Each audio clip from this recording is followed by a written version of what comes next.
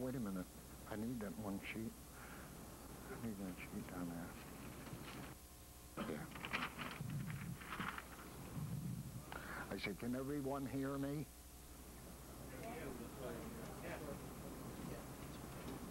You can? Yeah. You're okay. You're okay. All right.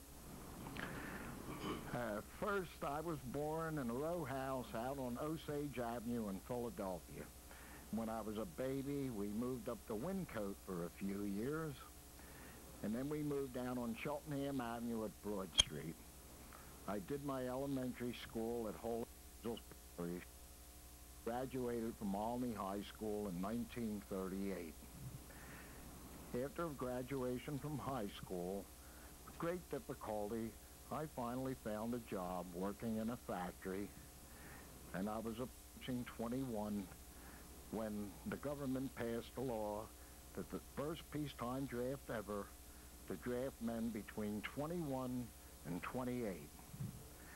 The day of the drawing, I was 15 days short of 21, but I would be 21 when they would do the picking, so I had to register. And I had a low number. So two of my friends and myself, we decided we would join the National Guard and do our 1 year up at Indiantown Gap. So I enlisted in January 1941. Up to Indiantown Gap we went, and it was rough up there. None of the barracks were painted, the roads weren't paved, it was a mud pit.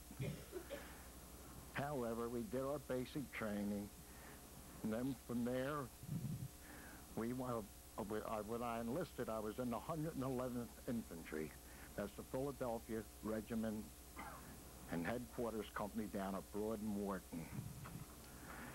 From there, we done our training up at Indiantown Gap. We went to the Carolina maneuvers later in the year. When the Carolina maneuvers were just about over, our General Martin, he retired to run for governor of Pennsylvania, and they took the 111th Infantry out of the 28th Division in order to try out to make the 28th Division more mobile with 3 regiments like the regular Army. And they made the 111th an infantry combat team. The maneuvers were over, and we're returning to Indiantown Gap. The people in Carolina, they're all cheering. We didn't know why they were cheering, but they were cheering. Oh, excuse me. That was down at the Carolina maneuvers. Ready to start? Are you ready to start with the slides? Yeah, I see he has one there. We can hold off on that if you have some more to say first. Hmm? Okay. This was at the Carolina maneuvers, these slides. I'm not on there, but this was our kitchen. That was our mess kitchen. On our way back from the Carolina maneuvers, the people are cheering. We didn't know why. I was a private sitting in the back of a truck. When we finally stopped to make camp, they read the Riot Act to us that the Japs had bombed Pearl Harbor. We finally got back to Indiantown Gap, and everybody got a furlough except the 111 Combat Team. We're going to go out and do guard duty. We went down to Hopewell, Virginia, and this is in Hopewell, Virginia. That's our guardhouse there. That's me in the center. Back in here you can see the tents. We lived right in the town. Nobody fed us. We didn't have any kitchen. The people in the town fed us. And my line of guard duty was out on a trellis bridge over the Appomattox River. It was somewhat like the bridge on the River Qua, and it was like a mile long. And the ammunition trains from the Hercules powder plant in Hopewell would go back and forth over this bridge. If you were caught out in the middle, you had to climb down underneath the bridge. and the train would go over your head. But after they put up lights and telephones and booths, they hired civilian guards, and we were all sent down. The whole regiment was brought together again, and we did guard duty from Cape Hatteras up to Rehoboth Beach, guarding the Atlantic coast. Now, while we were stationed in Camp Pendleton, Virginia, which is just south of Virginia Beach. While I was there, they had lowered the qualifications to go to aviation cadets. And I figured, well, this is my chance. I'd like to try and fly. So I made out the application to go into the cadets, and I took it into the colonel. I went over my first sergeant's head because I didn't know what he would do with it. And I went right to the colonel, and he signed the papers, and I sent them in. About a week later, the orders came down. I'm no longer in the infantry. I'm in the Army Air Corps, but Army Air Force, and they broke me down because they lowered my rank back to basic private because I was no longer in the infantry, and they sent me to Florida. Eventually, I made my way to classification in Nashville and took all the tests, and I qualified to go to pilot school. That's me as a cadet down in Maxwell Field, where they sent me for pre-flight training. This was in Nashville at the classification center. From Maxwell Field, after pre-flight, I was sent to Arcadia, Florida, to do primary flying. Now, I was never in an airplane in my life, not even up close to one. The first time I was in one, I was trying to fly it. You had 10 hours to solo this PT-17, and it was a pretty good plane to fly. I was very good at flying it. I could spin it and I could roll it, but every time I came in to land it, I bounced it a little bit, and my instructor, he didn't think I should be a pilot. So he sent me back to the classification center the second time I was there, and they reevaluated me and said I could either be a navigator or a bombardier if I wanted to. I said, I'll be a bombardier. And they sent me out to Santa Ana, California for pre-flight training, then to Deming, New Mexico for bombardier school. I finished in June of 1943 and was commissioned. Now, this was when I was commissioned.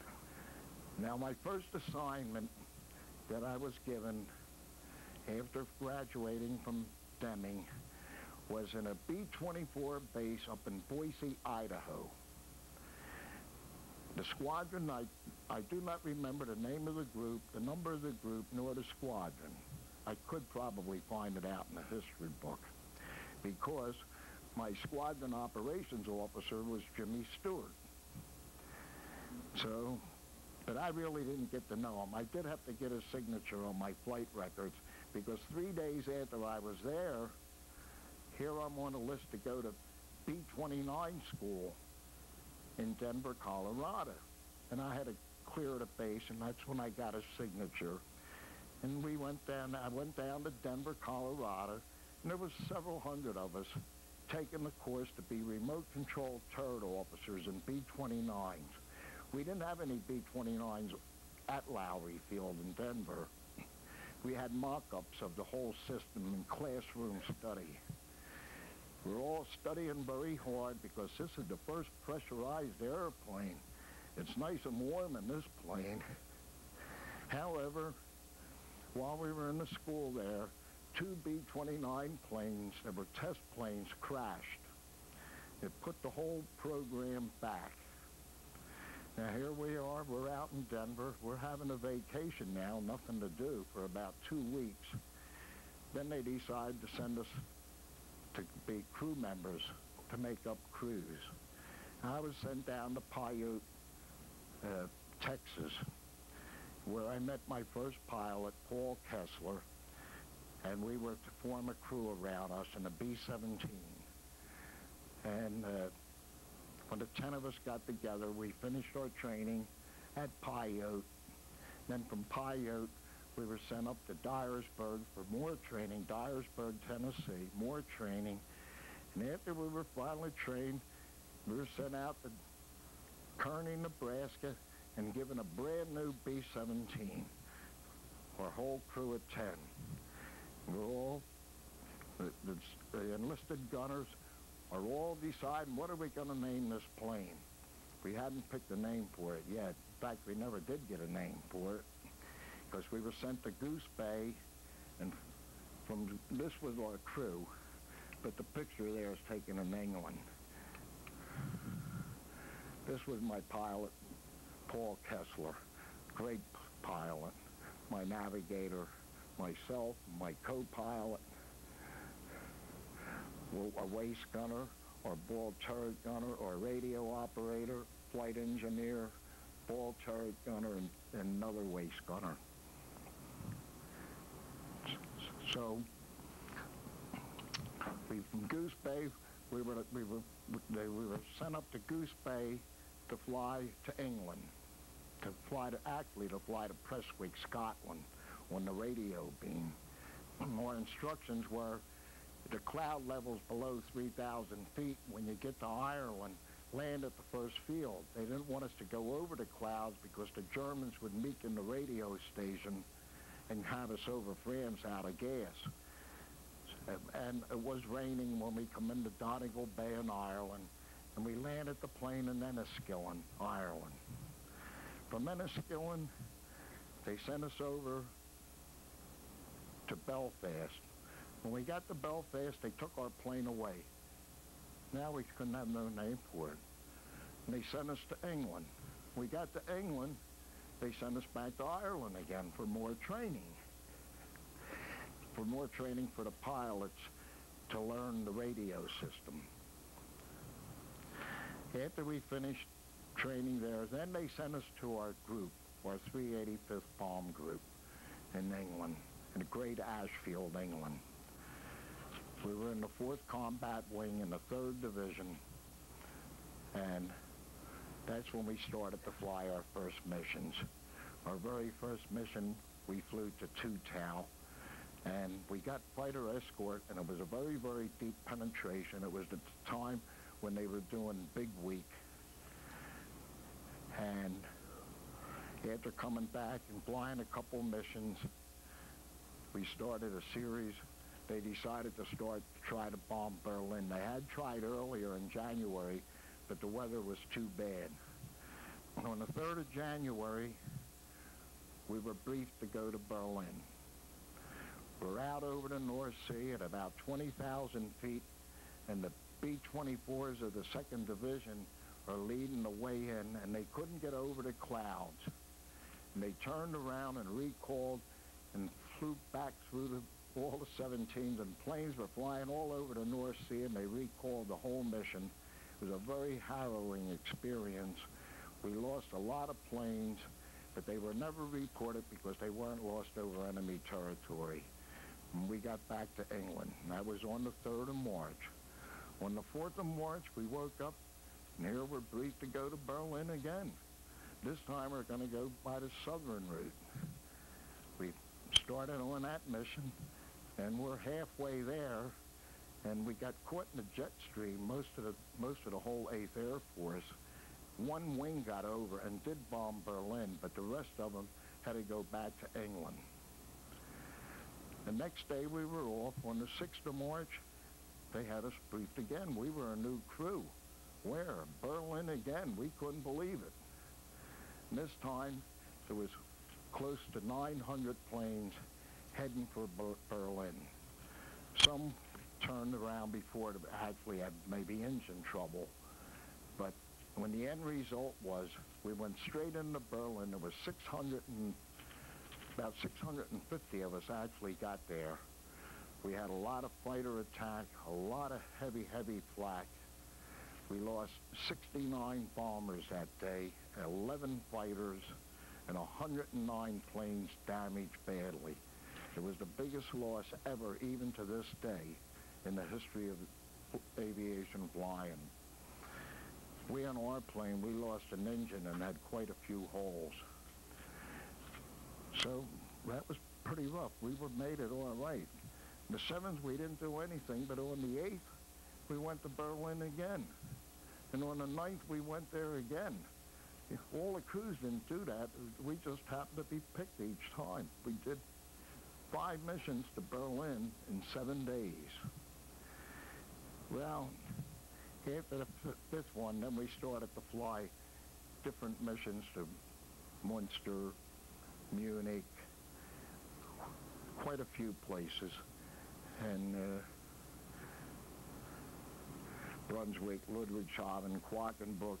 Now this mission to Politz down here at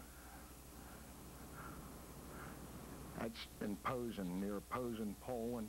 We logged 11 hours and 20 minutes on that mission. We didn't think we were going to make it back. We actually threw our flak suits out over into the North Sea to lighten the plane so we wouldn't run out of gas. After Politz, we flew a couple more missions to Berlin. Now by this time, we're getting pretty well experienced, our crew.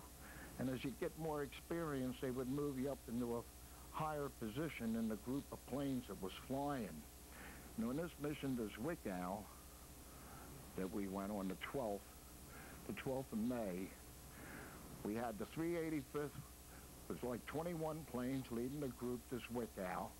And back of the 385th was a composite group made up of 2 squadrons of the 447th group and 1 squadron of the 385th, which would be the high squadron. And we were in that high squadron in the composite group going to Zwickau. When we reached the Rhine River, Zwickau's pretty deep into Germany, we got attacked by enemy fighters. They came through there so fast you could hardly get a bead on them to shoot at them. And they shot down the lead plane of the 447th group. When the lead plane got shot down, our squadron had to take over the lead.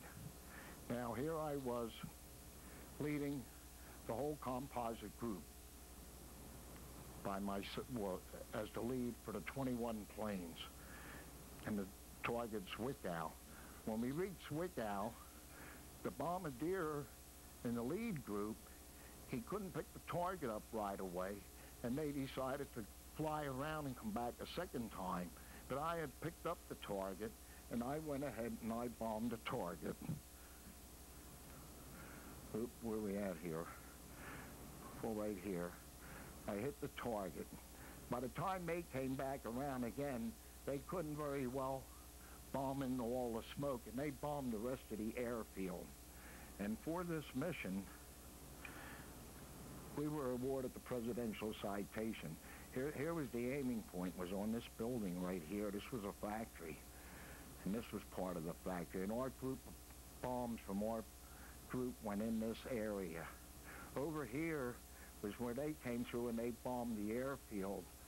I don't know whether you can see the airplanes, or they don't show up on this as much as they do on a regular photo.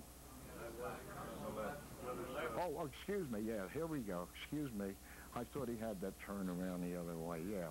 That's where the rest of the second group when they came around. And we destroyed a lot of planes and destroyed the factory and given the Presidential Citation. This was getting now close to D-Day. And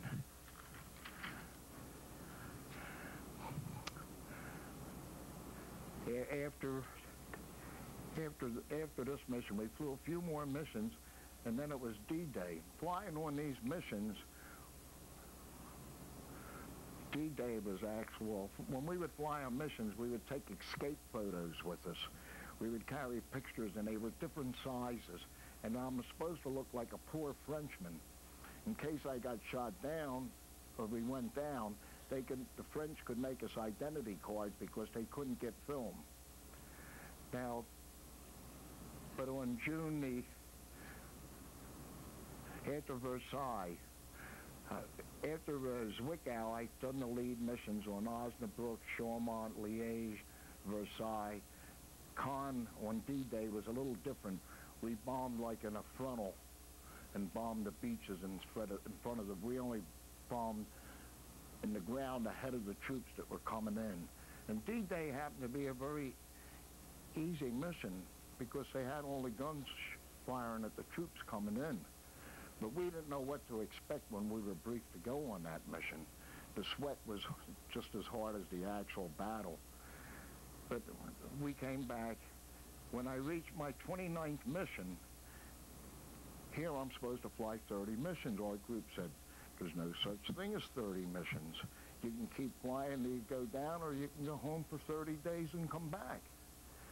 So when I hit number 30, we said we'd go home. And off we went. We went home. They cut the orders, and after the orders were cut, higher headquarters said they couldn't do that, but we were already on our way, and the orders were cut.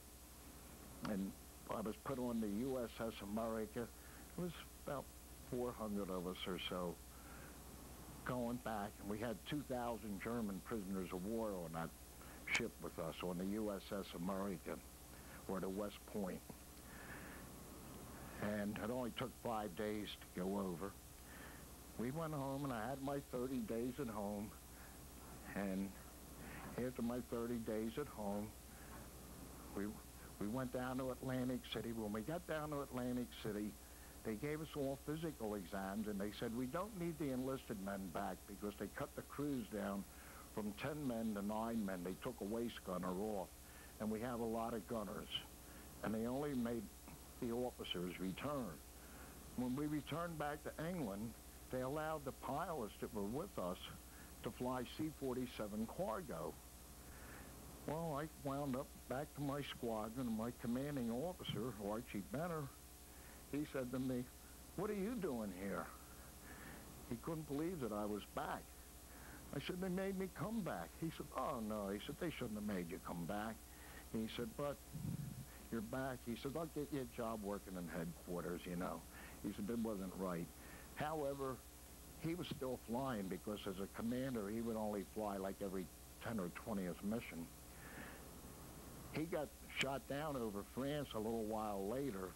He didn't get captured by the Germany, but he landed in occupied France, and they sent him home, and we got a new CO. And after we got this new CA, Major Reed, he ran into a bind, and one of the crews on Harold Prang's crew, the bombardier flying on another ship, didn't return. And he asked me if I would fly again on Harold Prang's crew. And I said, all right, I'll fly it. And he put me back in the air, and I flew 20 missions, mostly with Prang and with a couple other pilots. It was all on, this here is Harold Prang's crew. It was called Ruby's Raiders. Now, Ruby's Raiders wasn't actually his plane. It was flown by another crew that completed, and then he got the plane, and then I was placed on with him. This fella here, he was from Wilmington. He died shortly after he came home. Name was McHugh and Drake. These fellas, I can't remember. I got their names written on the back, but I didn't go through training with them like I did with my first crew. And after I finished, when I reached 50 missions, when I reached these 50, on this mission here, we went back to Zwickau on another mission. This mission here at Swinemundy, this is the one that the Germans complain about us killing so many people. And we were bombing those submarine pens that the Nazis wanted to escape in after the war. So that was a pretty rough mission. Of all these missions, that was probably the roughest one, because they had all the big German 155 guns on their old battleships that were docked in the docks there. When I reached my 50th mission, the group executive officer, he took me in the commanding officer. We had a new commanding officer, Colonel Jumper. And Colonel Jumper Colonel McDonald, he took me into Colonel Jumper. He said, "This is the first man that ever flew 50 missions in our group. I think you ought to let him go home." So they let me go home.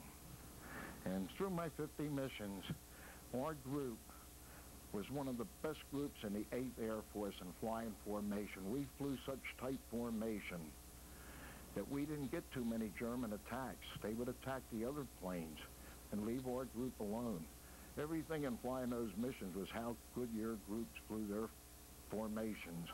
And our commanding officer, Colonel Van Dievender, he was the pilot that flew the nurses out of the Philippines right after Pearl Harbor, and he was a stickler for formation flying. So, well, it's my Lucky Bastard Club for flying 50 missions. They don't have a name of a ship because there never was a ship that we actually owned with a name, but that's a copy of it. When I went back on my second tour, on the Christmas Eve, on the 24th of December, 1944, Colonel Castle, who gave me my DFC, was leading that mission, but when I came back, he was made a general. And he was leading that whole mission, and he got shot up, and he held the plane up till everybody got out. And he was awarded the Congressional Medal of Honor, Colonel Castle, and the Castle Air Force Base in California was named after him. So that's a picture of Colonel Castle there. But, however, now I came home. When I came home, I had 30 days furlough. That's when I met my wife. I met my girlfriend. It wasn't my wife yet. And I was out with her most every night when I was home, and I had to go out to Santa Ana, and I said, "Don't worry." I said, "Don't worry." I said, "I'm going to go out to California, and I'm going to be the first guy out." I said, "They're letting them out now if you have like 50 or 60 points," and I had 165 points. I had every campaign in Europe, plus all my air medals, time. I had a lot of time. I said, "I'll be the first guy out." On my way out to Santa Ana, we got out to Santa Ana. They got bombardiers that were never even overseas, and they're already processed, and they're out, and they froze my MOS. They knew what they were doing. There was a group of us coming out there, and we were all experienced. Got out there, you're frozen. And they sent us down to Midland, Texas. A couple hundred bombardiers, all from the 8th Air Force that had come back that had their 30, 35 missions or what have you. And down to Midland, Texas we go, and they're going to train us to go to the Pacific. But then the big news was we dropped the A-bomb. And then I would finally get out. I would be allowed to go home for good. They lost my first daughter. I was supposed to go back to Indiantown Gap. They lost my first daughter. And then they closed Indiantown Gap up for discharging Air Corps out of them. We had to wait till they opened up Mitchell Field. When they opened up Mitchell Field, I went home. I went up to Mitchell Field, and I got discharged. And then after I came out, came home, and I dated my Pauline. Her name was Pauline. And we got married in 1946. We had three fine sons. My three of the greatest sons. My oldest son is a professor of medicine at Temple. He has my name. He's a pulmonary specialist. My second son is a PhD chemist with Procter & Gamble. My third son is a PhD in pharmaceutics and works for Johnson & Johnson. Myself, I worked for ITE Circuit Breaker as a welder and a fitter.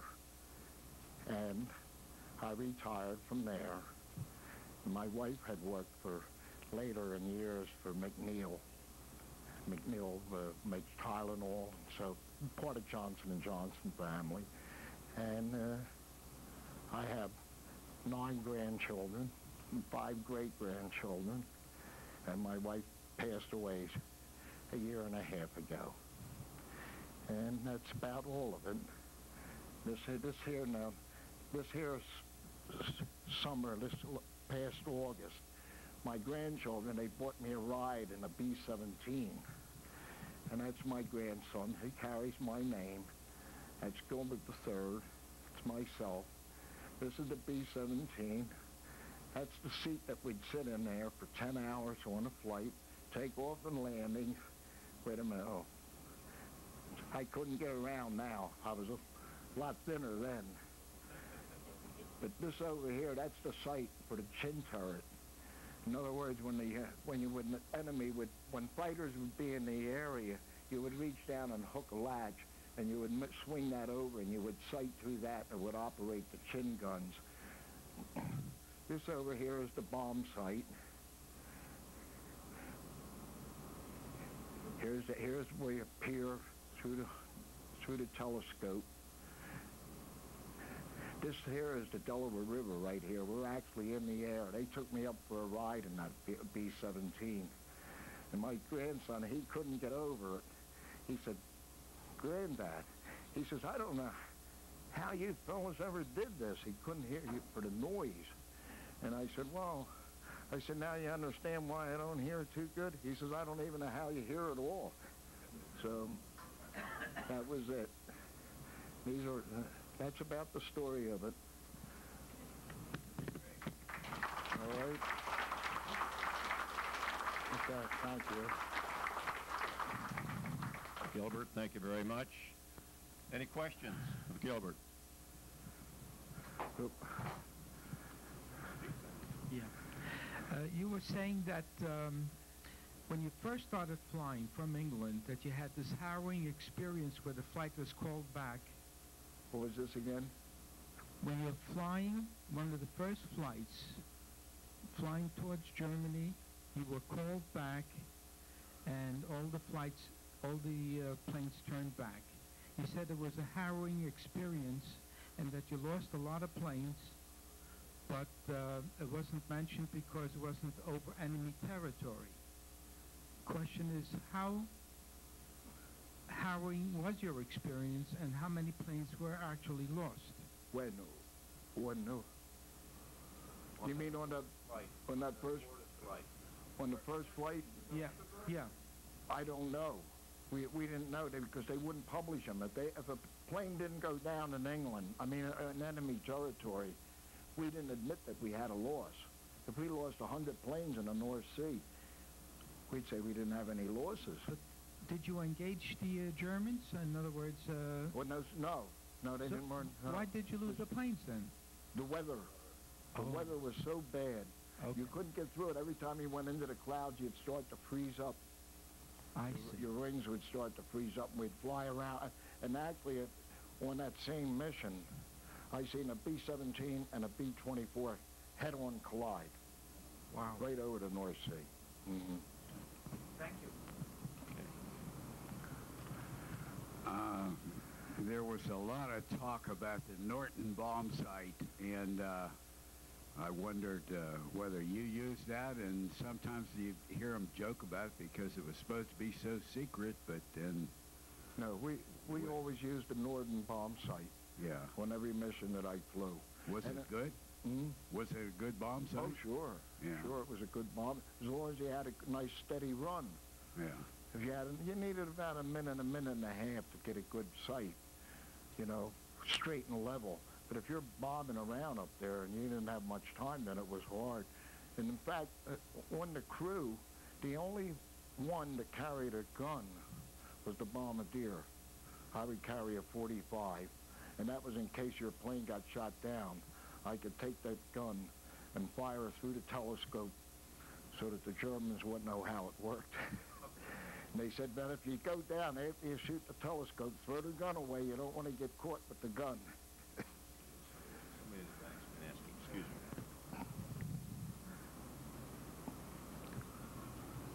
Better get this before he decides to leave, right?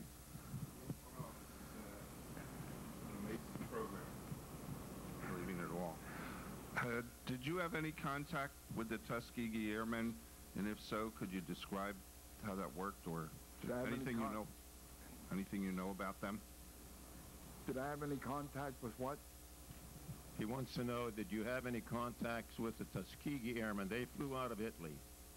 No. I don't think he had any contact with No, them. we didn't have any contact with the 15th at all, no. They flew out of Italy. No, they flew out of Italy. In Italy, they Well, I don't flew think it's relative. out of Italy and Africa. They flew a total of more missions.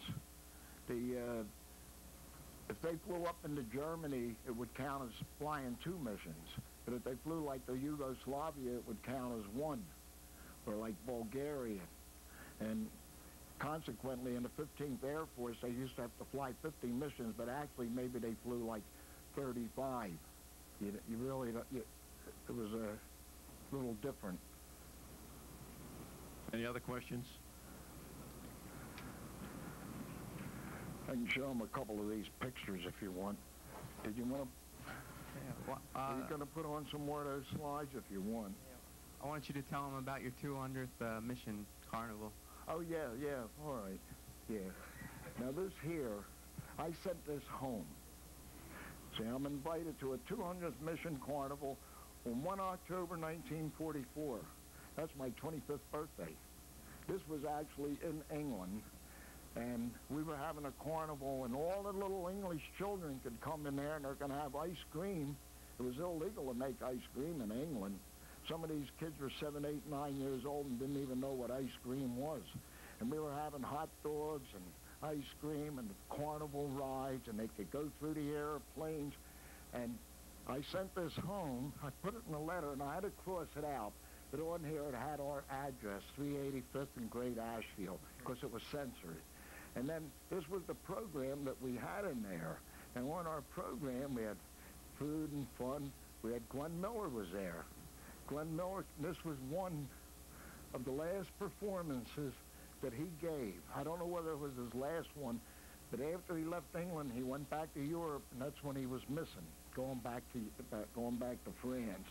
And if you see, we had Beatrice Lilly and Paula Green. Remember Ben Lyons?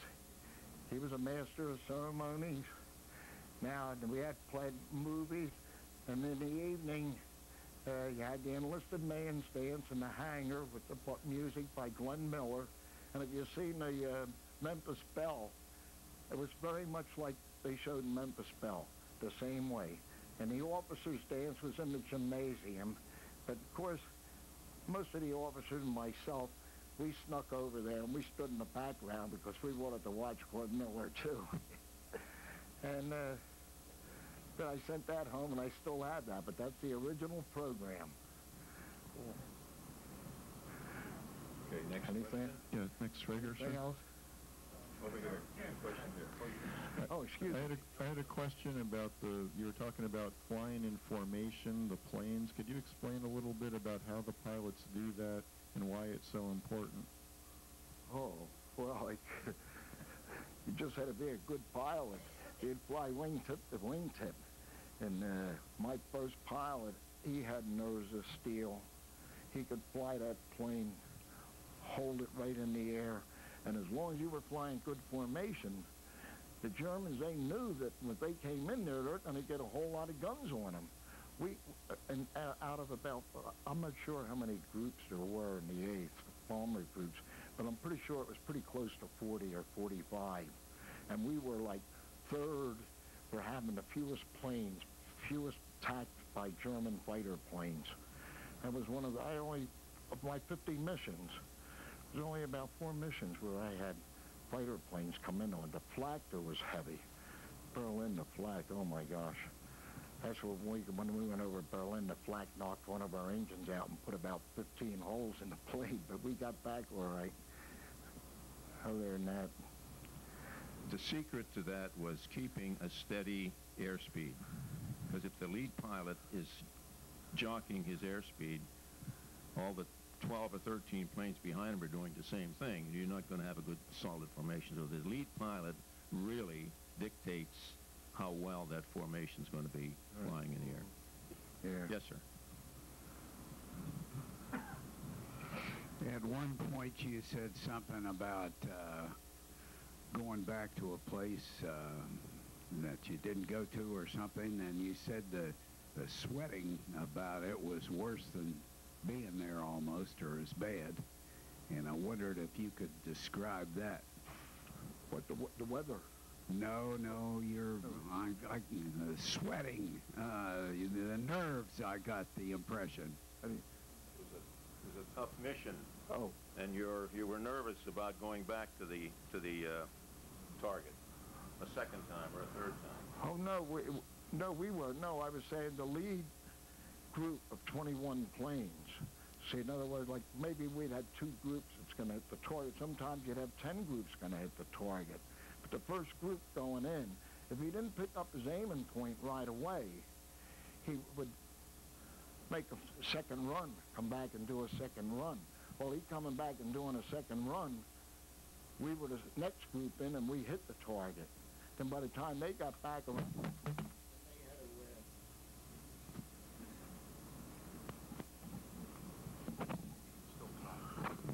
Well, you got them all excited. He's back. He's back in 1944. I see what you've done there.